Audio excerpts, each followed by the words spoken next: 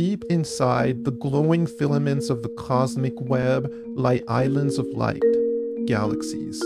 Each one holds billions of stars, planets, and clouds of dust, all bound together by gravity.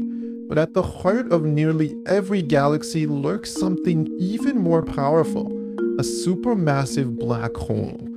These black holes are monsters, millions or even billions of times more massive than our sun. They don't just sit quietly, they shape their galaxies. As gas spirals in, it heats up and blasts out radiation and jets of energy that can stretch for thousands of light years. That feedback can slow star formation and even sculpt the entire galaxy around it. It's a cosmic paradox.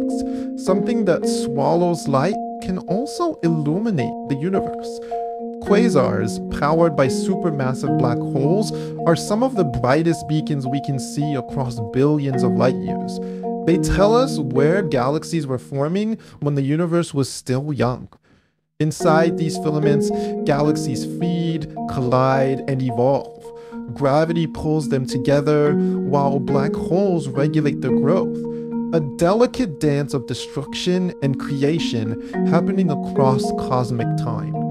Next time, we'll venture even deeper into the heart of a black hole itself, where space and time may cease to exist. Stay tuned.